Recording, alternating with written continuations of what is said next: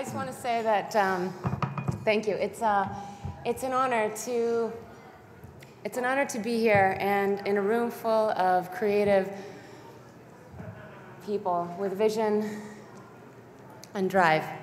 I would like to thank my family and my professional team, my personal team, as well as my spiritual team for helping me get to a place that it would have been impossible for me on my own, and also keeping me out of prison.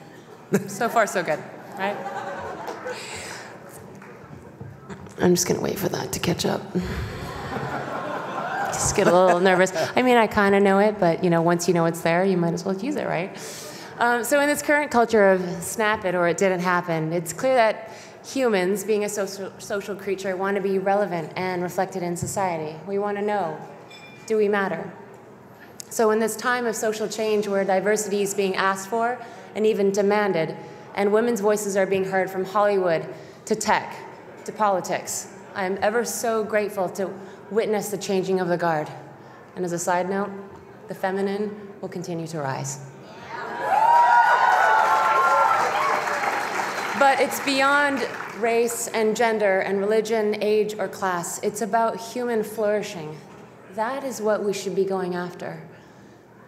You could say that my career has been, I guess, a bit of an experiment in finding where I fit in or how do I matter.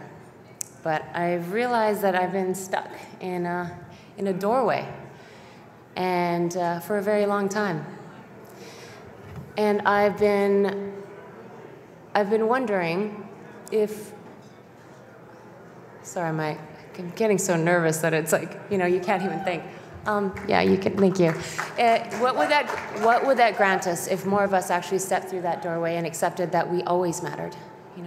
What would you do and how would you be?